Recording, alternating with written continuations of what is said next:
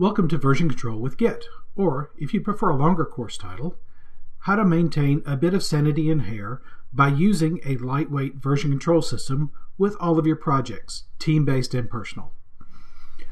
My name is Philip Wheat, and I'll be walking you through how to both set up and use Git with your various development projects, or even maybe your writing or other creative projects, and keeping track of your releases, making sure that you can work well with others, and in general have a much better time in producing content for your customers.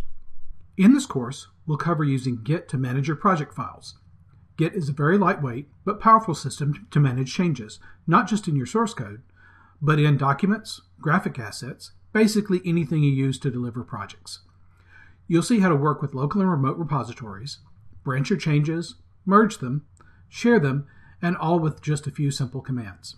This course is very focused on seeing Git in operation and is designed to be easy to follow along with the demos and perform the functions yourself.